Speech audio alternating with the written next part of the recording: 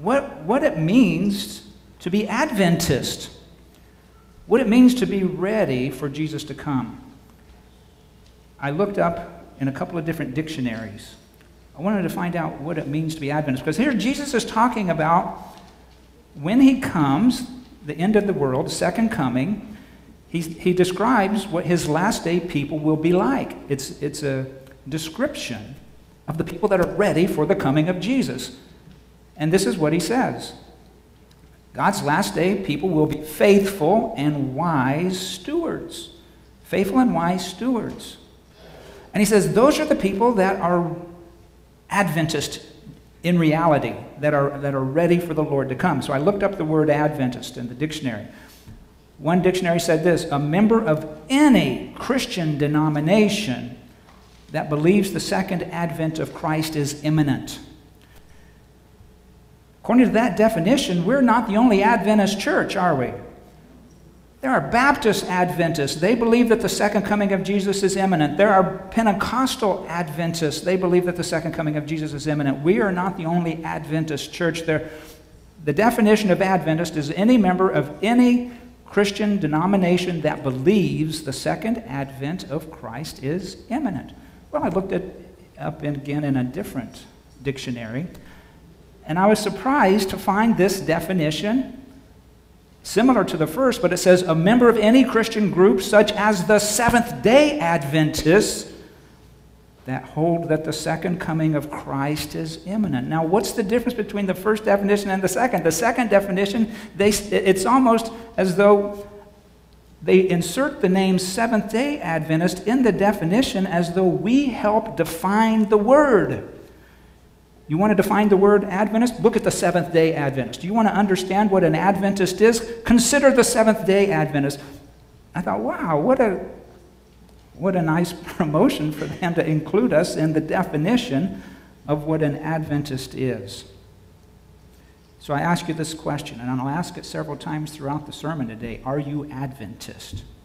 Now remember, Adventist not in the sense so much of a church membership, but Adventist in the sense that you believe the second coming of Jesus is imminent and that you are a wise, faithful steward preparing for that imminency of his return, the second coming of Jesus. Are you Adventist?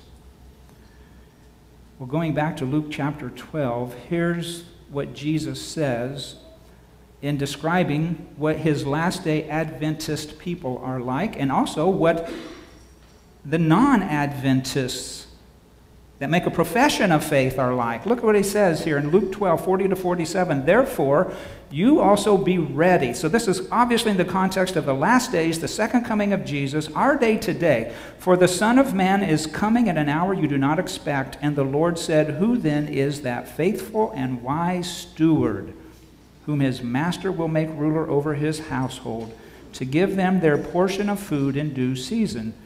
There's the Adventists. Faithful, wise stewards.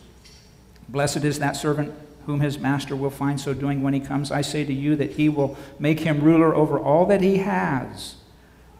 But if that servant says in his heart, now here's the other side of the coin, my master is delaying his coming. You see, they don't believe that it's imminent. He's delaying his coming. They are not Adventist in that regard. They're professed servants of the master, but they're not Adventists.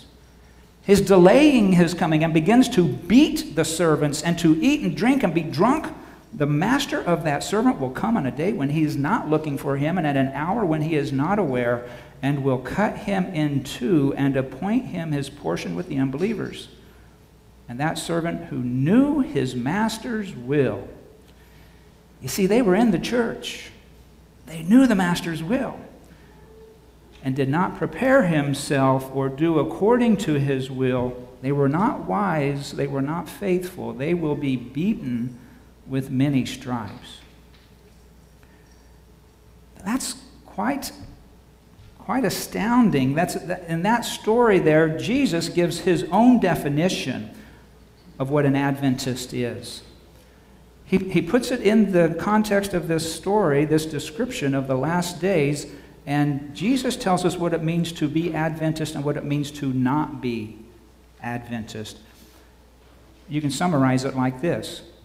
According to Jesus' definition, Adventists believe Jesus is coming soon, and they manage faithfully and wisely all that belong to God. Would you agree with that? From what Jesus just said, that's the description of his last day people, ready for the second coming. They believe he's coming soon, they manage faithfully and wisely all that belongs to God, and they are prepared for the Lord's return. But there are two types of believers in the last day. There are two types of people in the church in the last days. There are the Adventists that are prepared, and there are the non-Adventists that are unprepared. And again, don't think I'm just talking about in the context of Seventh-day Adventists. This is Christian believers who believe that the Lord's return is imminent. Adventists prepared, non-Adventists unprepared. Are you Adventist? Let's go back and look at this sermon that Jesus talks about and gives that description there. Let's go back to the very beginning and get a running start to see what Jesus, how he gets into that sermon, or gets into that description. He's preaching throughout Luke chapter 12 here. But he starts off this sermon, he begins preaching about something different. Let's look at how it begins, starting at Luke chapter 12, verses 1 through 12. We're not going to read every verse, but we're going to read portions of it so that you can understand what Jesus is getting at. He starts off by saying this: a multitude of people gathered together, and he, Jesus, began to say to his disciples, with all the multitude of people around, beware of the leaven of the Pharisees, which is hypocrisy. My friends, do not be afraid of those who kill the body. The hairs of your head are numbered. Do not fear. You have more value than many sparrows.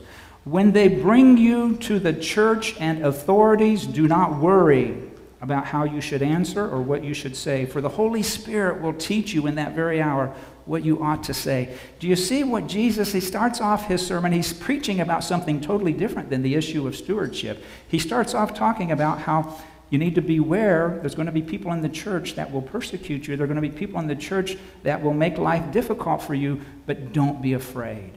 Do not fear. Do not worry. The Holy Spirit will be with you. The Holy Spirit will give you words to say. He will be there at that time.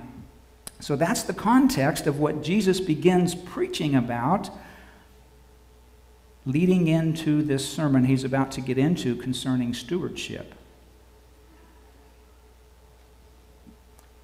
But it's clear that just as the followers, the genuine, true followers of Jesus here in the first century, he said, listen, you're not going to be popular.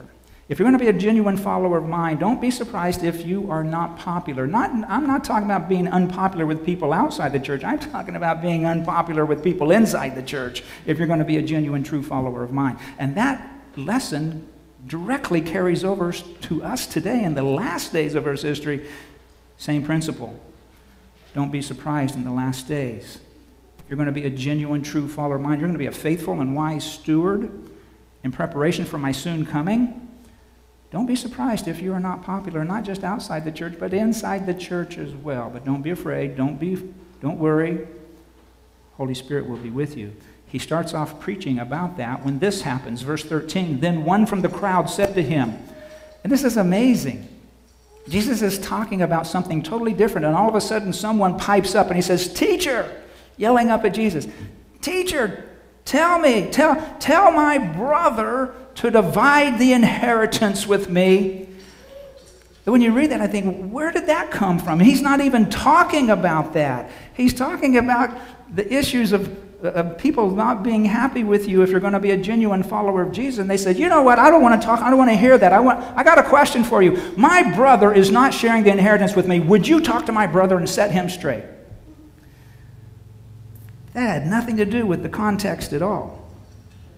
But Jesus takes this point from this man, and he's going to do something with this statement.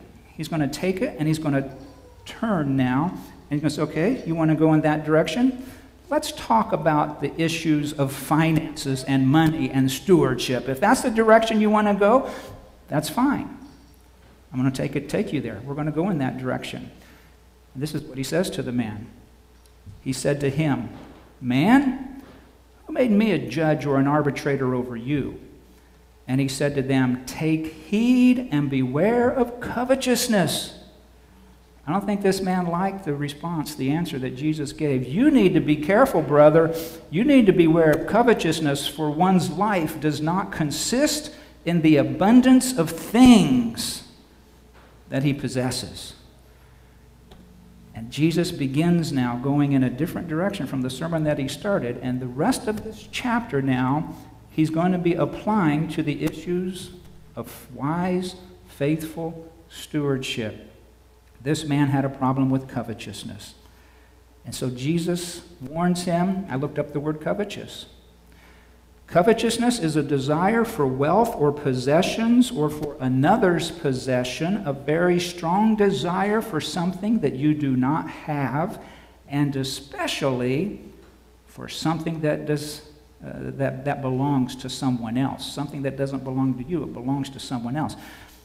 Now, you know, we're at the end of the chapter. We know where this is going. You know, he's starting off here now, getting into this sermon on stewardship. We know it's going to end up in verses 40 to 47, where he says, my last day people will be faithful and wise stewards. A steward is simply someone who manages that which belongs to another. A steward is someone who's faithful and wise in tending to and taking care of someone else's possessions. But someone who's struggling with covetousness wants those things for themselves rather than being a wise manager for the one who it truly belongs to. Now, it's bad to covet what belongs to someone else. It's one of the commandments. So it's wrong. It's bad to covet what belongs to someone else. But would you agree that it would be even worse to covet something that belongs to God?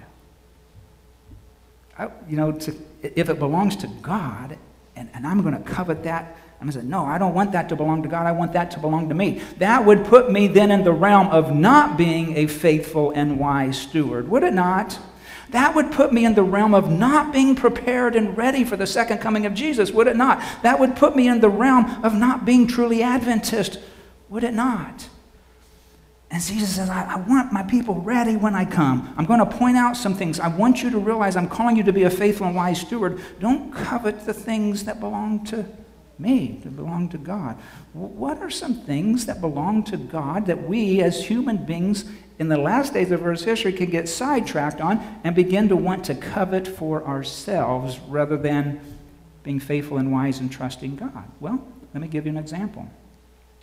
Look at this verse, 1 Corinthians 6, 19 and 20. Do you not know that your body is the temple of the Holy Spirit who is in you? You are not your own. Come on, I think I can do whatever I want to do with my body. It's my body. I can treat and do with it whatever. The Bible says, no, you are not your own. You've been bought at a price. Jesus didn't just create us. He redeemed us. He paid a high price to buy us back. And when we recognize that, we are becoming wise, faithful stewards. Okay, Lord, the body that I inhabit is yours. You've asked me to be a wise, faithful steward of this body. The Bible says you've been bought at a price. Therefore, glorify God in your body and spirit, which are God's. Who do we belong to? We rightfully belong to Jesus, not just by creation, but by redemption, do we not? So yes, the things we do to this body of ours, we need to do in harmony with what God says. And for example, 1 Corinthians 10:31, whether you eat or drink or whatever you do all to the glory of God. And so we live in a world today where the common mindset is, hey, if it tastes good, eat it. If it feels good, do it. Drink, grab all the gusto you can. That is not the mindset of a faithful, wise steward who is Adventist in preparing for the soon coming and the imminent return of Jesus. And Jesus loves us enough to point that out. And to say, listen, I'm calling you back to something. I'm calling you to full commitment to me. I'm calling you to be a wise, faithful steward of what belongs to me. And really, when you stop to think about it, how much truly does belong to God? Everything, doesn't it? Everything. We are his children, his people. And he says in 3 John 2, I pray that you may prosper in all things and be in health. That's because he loves us. He's given us instruction. He says, your body, your taste buds, everything about you belongs to me. Will you trust me in what I say? Kind of like what I said to the kid's story. Will you trust God and believe in His word rather than what your own body may tell you or other people may tell you? It doesn't stop there. Romans 12, 1 and 2. I beseech you, brethren, that you present your bodies a living sacrifice, holy, acceptable to God, which is your reasonable service, and do not be conformed to this world, be transformed by the renewing of your mind. Here, this verse in Romans 12, 1 and 2 combines not just the physical body, but it also talks about the mind. Your thoughts. God says, listen, trust me in the area of what goes on in your mind. Oh, come on. I mean, I can think about anything I want to think about. It doesn't matter, right? My thoughts are my thoughts, and I can let them go and run in any direction I want them to go in. That's not what God says. Look at Philippians 4:8. Whatever things are true, noble, just, pure, lovely, whatever things are of good report. If there's any virtue, if there's anything praiseworthy, think on these things. Think on these things. Don't think on the things that tend to drag you down. Don't think on things of the temptations of the sins of the world, the lust of the flesh, the lust of the eyes. Don't think about the injustices that people have done to you in the past. In fact, you'd be better off to forget those things which are behind and press on to the prize of the mark of the high calling in Christ Jesus. So many people today, though, they want to dwell on all the injustices that happened to them in the past. And I talked to people sometimes, I said, you know what they so-and-so did to me 30 years ago? So-and-so said this, and 25 years ago they did this. Come on. Are you Adventist? Your mind doesn't have to go there. Your mind can dwell on things that are pure and lovely and just and good report. God says, will you be a wise, faithful steward of mine? Even your thoughts are to be entrusted to the hands of God. Are you wanting to get ready? Do you want to be prepared? Or would you rather find out too late that you're not ready for the second coming of Jesus? Look what it says. I found these quotes interesting, and I'm praying about applying them to my life. Believe me, when I say things to you, it's only because I'm talking to myself. These little quotes are encouraging to me. He who does not control his thoughts will soon not control his actions. Think about that. That is true. As I think about that, I know when I have let my thoughts and my mind just wander into areas that God says, don't let your thoughts go there, Bob. And I can tell of times when my actions have followed those unjust thoughts. Let the mind of the master be the master of your mind. How about this one? Watch your thoughts. They become actions. And actions become habits. And habits become character. And character determines your destiny. So watch your thoughts. A wise, faithful steward. God says, your body belongs to me. Your thoughts belong to me. Will you put them in the direction that I say? Adventists believe Jesus is coming soon, and they manage faithfully and wisely all that belongs to God. And there are two types of believers in the church in the last days. There are the Adventists that are prepared, and there are the non-Adventists that are not prepared. Are you Adventist? Let's look at another. Jesus goes on preaching, Luke chapter 12. He goes on in this same direction about being a wise, faithful steward. And he says in 16 through 21, and we're not going to look at all, but this is where he tells the story about, the slide calls him the rich fool. I call him the materialistic farmer. It's the man who is so successful in his business that his income grows and grows and grows, and he gets more and more stuff, more and more materialistic riches, and he's building up riches and building up riches. And he says, I got to build bigger barns. I need more storage units. I need more storage space. And he fills up the barns. He fills up his storage space. And he gets wealthier and wealthier and wealthier. And he does nothing with it. And Jesus says this, but God said to this man, fool, this night your soul will be required of you. When whose will those things be which you have then whose will those things be which you have provided? So is he who lays up treasure for himself and is not rich toward God.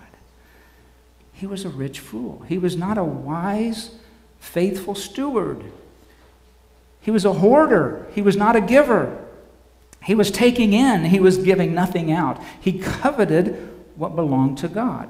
The wealth really belongs to God. How can we covet as stewards that which belongs to God? Mark referred to it already in the offering appeal today from Malachi 3. Will a man rob God? You have robbed me. But you say, in what way have we robbed you? In tithes and in offerings. You're cursed with a curse, for you have robbed me. Bring all the tithes into the storehouse, that there may be food in my house. That's where we get the idea from in the principles of the Old Testament, that the Levites, the priests, the full-time workers, employees of the church were to not moonlight. They had to work their full-time job to be the workers of the gospel in the Old Testament church. And that same principle carries over to the New Testament. Bring the tithes in. That's how they were to make a living, that there may be food in my house. And test me now in this, says the Lord, to see if I will not pour out for you such a blessing that there will not be room enough to receive it. Jesus emphasized the principle of tithing. Paul re-emphasized it in 1 Corinthians 9, 13, and 14, where he applies the principle of full-time workers for the church. They live from the tithing, the things that come into the temple, same principle. And if we're faithful, wise stewards, if we're true Adventists in the last days of Earth's history, we will not be coveting those things that belong to God. God says the tithe belongs to me. And you're just to be a manager of those things that belong to God. Adventists believe Jesus is coming soon. And they manage faithfully and wisely all that belongs to God, including our financial status. There are two types of believers in the last day: Adventists that are prepared, non-Adventists that are not prepared. Are you Adventist? Maybe you'll be surprised at this. I was surprised. I Googled this. I want to share with you what I discovered. This is from June 25, 2015. From the Office of Archives, Statistics, and Research from the General Conference of Seventh-day Adventists, and this is pertaining to United States figures. In the year 2012, the tithe that came in through Seventh-day Adventists in the United States for the year 2012, the total tithe was $2,314,826,002, according to the Office of Archives, Statistics, and Research General Conference. Offerings, which, as Mark pointed out in the offering appeal, the offerings is how the local church budget operates, not on the basis of tithe. Offerings that came in was $961,774,257. And at first, when I saw that, I thought, wow, yeah, that's pretty good. Yeah, that sounds like a lot. Until I saw this next statistic. Look at this. You know what per capita means, right?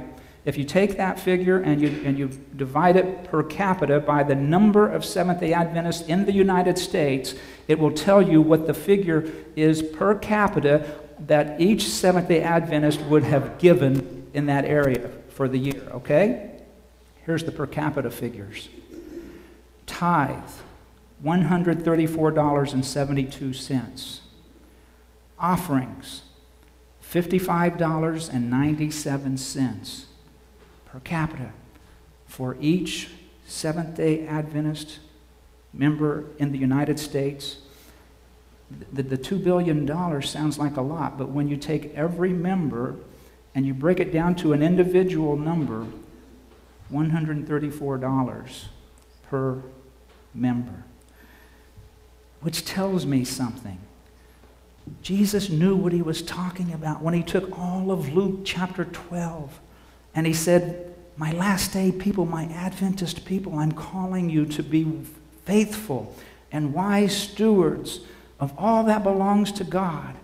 And that includes not just being a steward of the physical body and not just a steward of the mental capacity of our thoughts, not just a steward of our financial situation. It includes that too. Stewardship is much broader than just money. But Jesus is the one preaching this sermon. This is Jesus' sermon. This is not my sermon.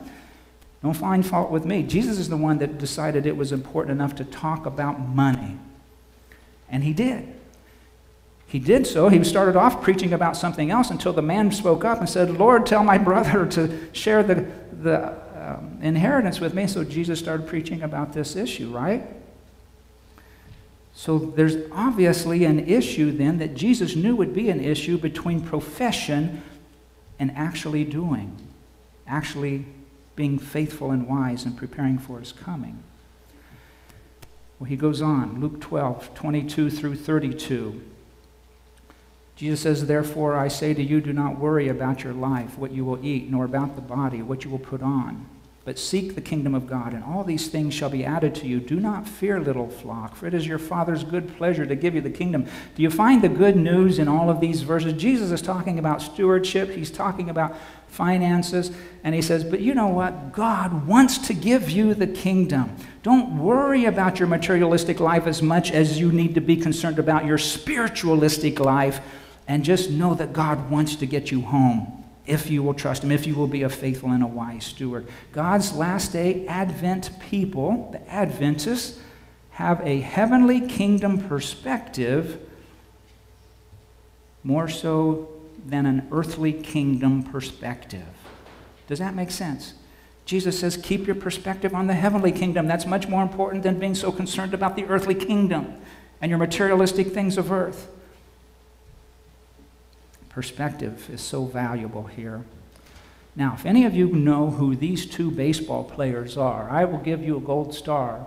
I don't know if you do. Some of you, these guys go back a few years. They go back to my younger days. The one on your left is Tug McGraw.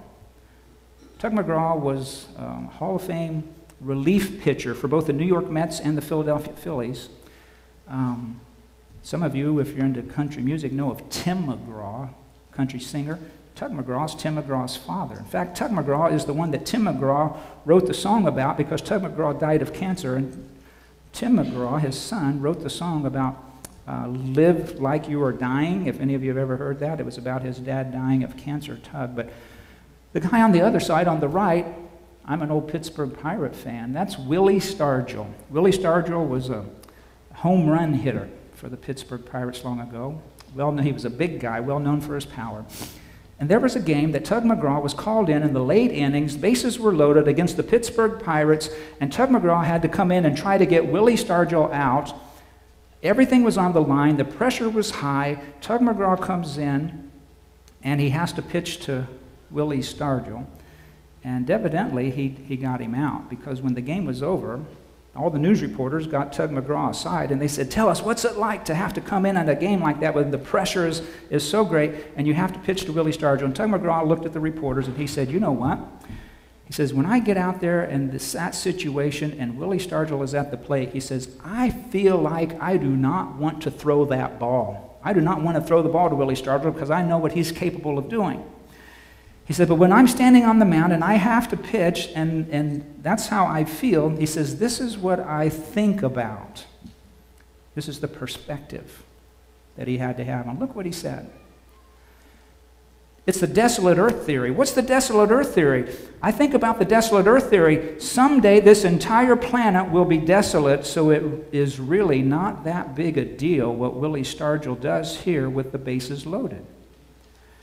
Think about that for us as Adventist people in the last days, when the things of this world, the material things of the kingdoms of earth, want to try to get built up so great that it eclipses the important things of the spiritual kingdom. Someday this planet is going to be destroyed, is it not? We're going to be going home, and this planet will be laid waste. It's the desolate earth theory, and we need to keep that proper kingdom of heaven perspective.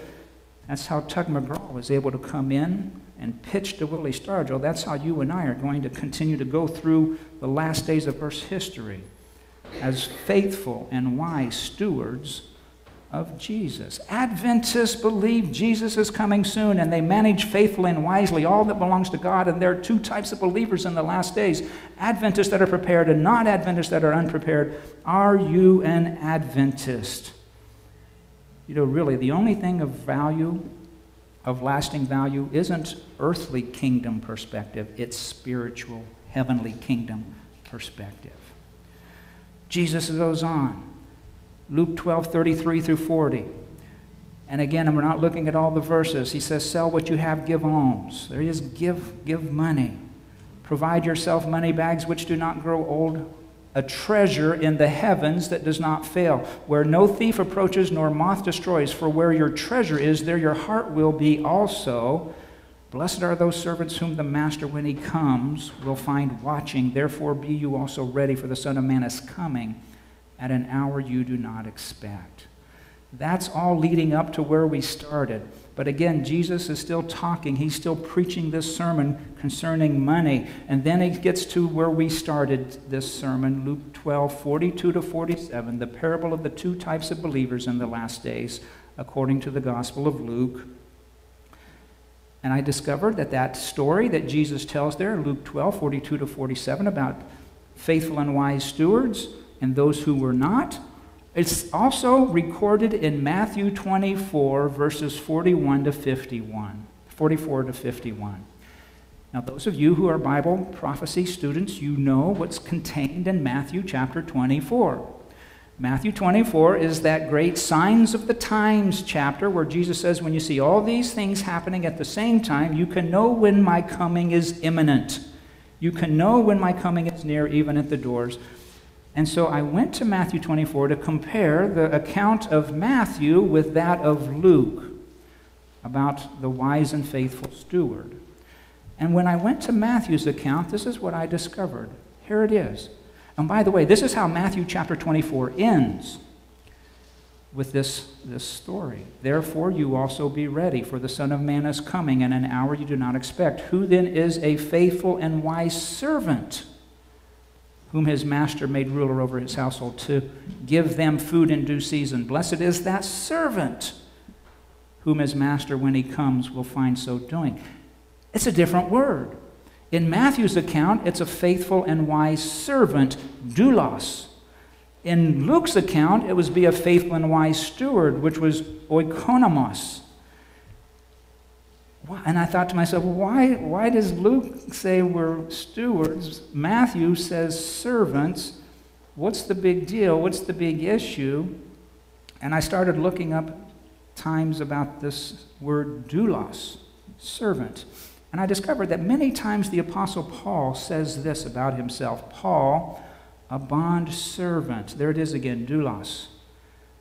Paul, a servant of Jesus Christ, called to be an apostle, separated to the gospel of God. And then it dawned on me. I realized what Paul was saying. He's saying, it's because of the gospel. It's because of what Jesus did for us. It's because of how much Jesus was willing to sacrifice for me. It's because of everything that Jesus went through to save me and to reach me and to communicate the love of God to me. That's why we choose to submit to his authority.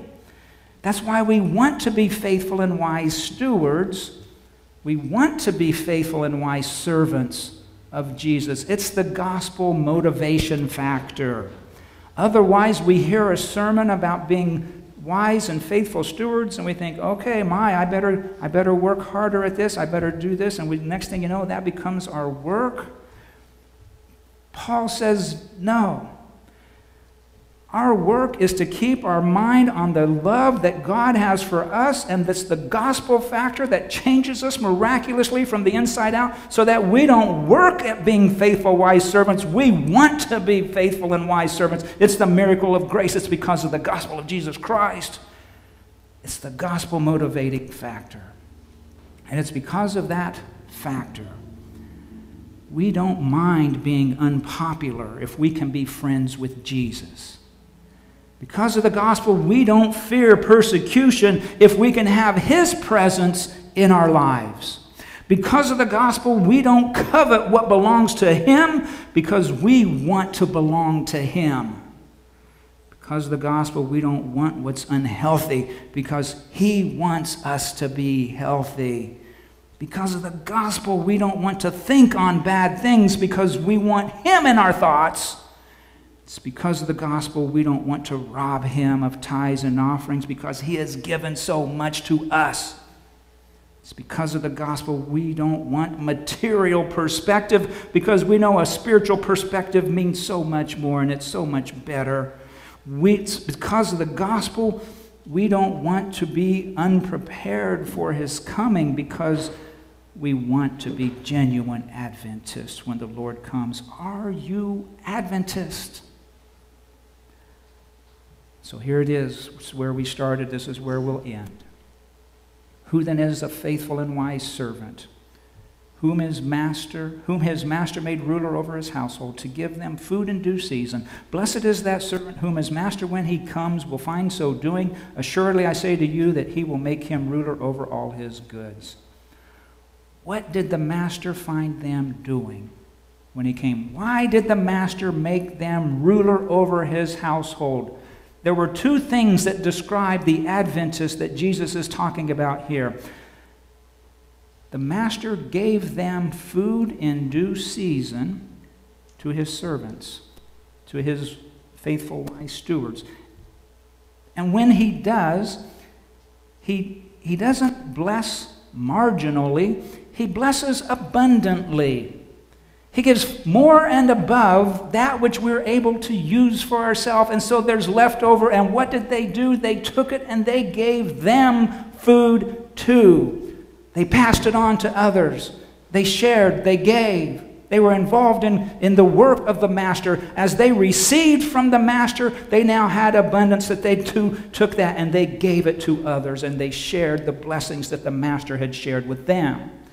That's what made them faithful. Faithful is a relationship word, and that they received faithfulness from the master and right relationship with him. And then that thing that made them wise is that they then took, as a result of their faithfulness and receiving from the master, and they were wise in now sharing the blessings that they had with others, the abundance that they had with others. And they were a part of finishing the work in the last days of Earth's history. Because they're faithful and wise servants, they were faithful and wise stewards. Do you see that? Receiving faithfully, wise in sharing and giving it to others. When you compare that to the other side of the coin now, those who had a profession, but that was it. But the evil servant says in his heart, my master is delaying his coming. They're not true Adventists. They don't think that his coming is imminent. And they begin to beat his fellow servants and to eat and drink with the drunkards. The master of that servant will come on a day when he is not looking for him, and will cut him in two, point him his portion with the hypocrites. There will be weeping and gnashing of teeth. Adventists, faithful and wise, were saved. The non-Adventists, the unfaithful and the foolish, they end up being lost. Three traits of the foolish stewards here. Trait number one, there's no urgency. He's delayed his coming. His return isn't imminent. We've got plenty of time. No need to worry.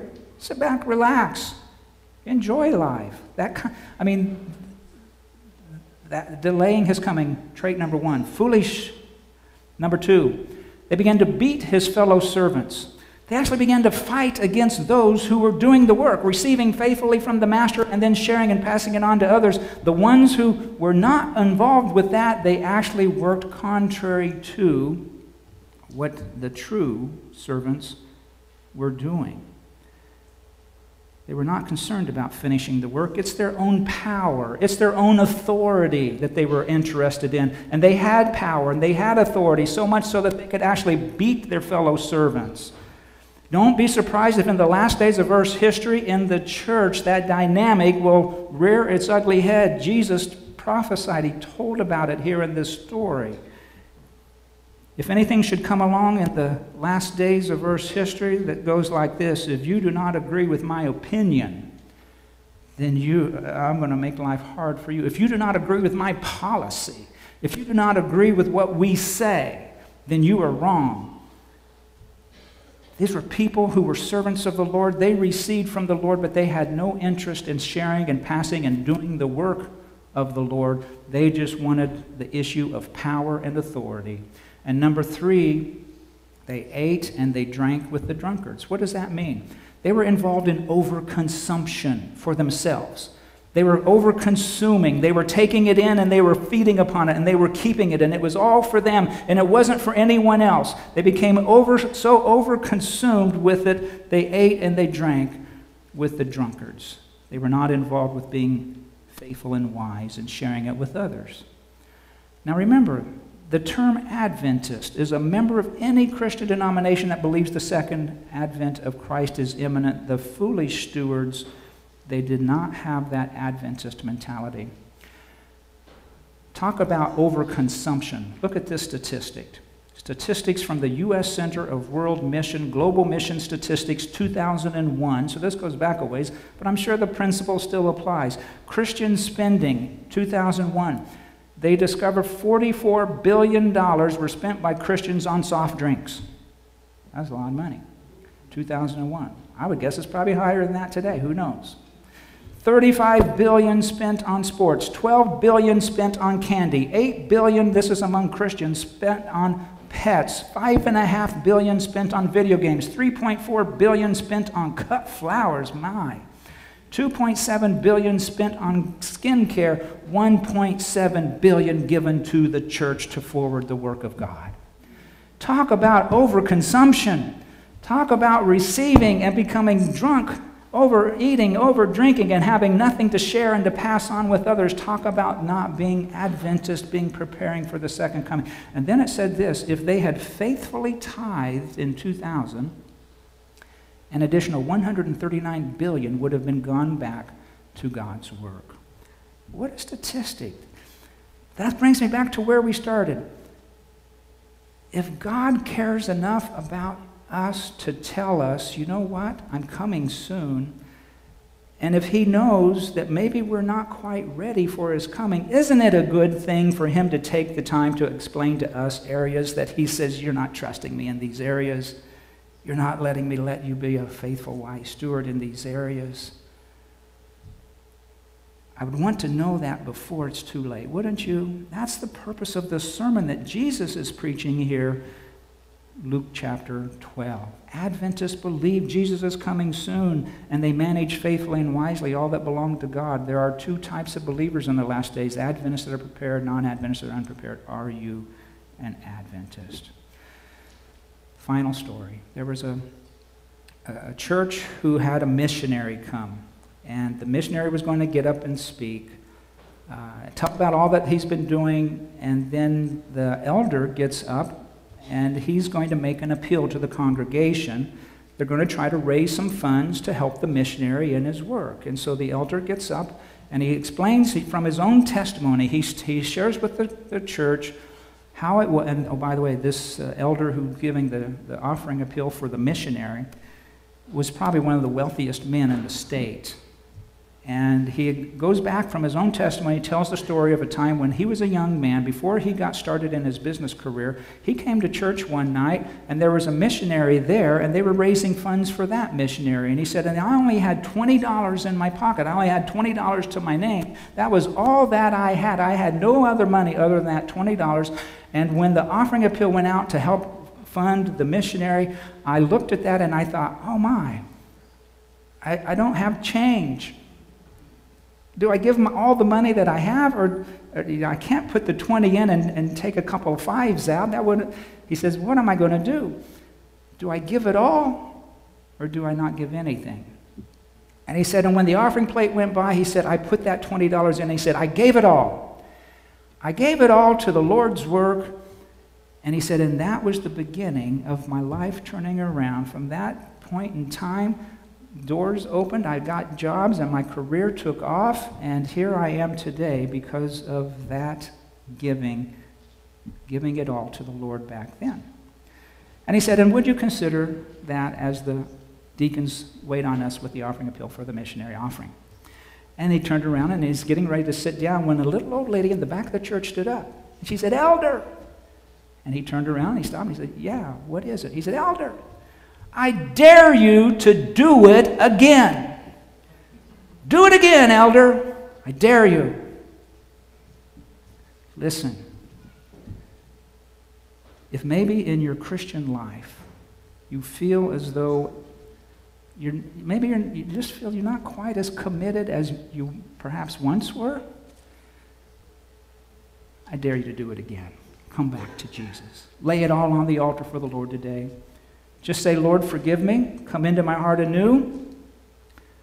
I want to be a faithful, I want to be a wise steward with everything that belongs to you, Lord, whether it be physical health, whether it be mental, my thoughts, my actions, my finances, whatever, Lord, I want to be that faithful, wise steward, not because it's a work of something that I'm trying to earn, but because I see the goodness of God. I see your patience, your love for me, and I want to respond to you today by saying, yes, Lord, I lay it all on the altar for Jesus Christ.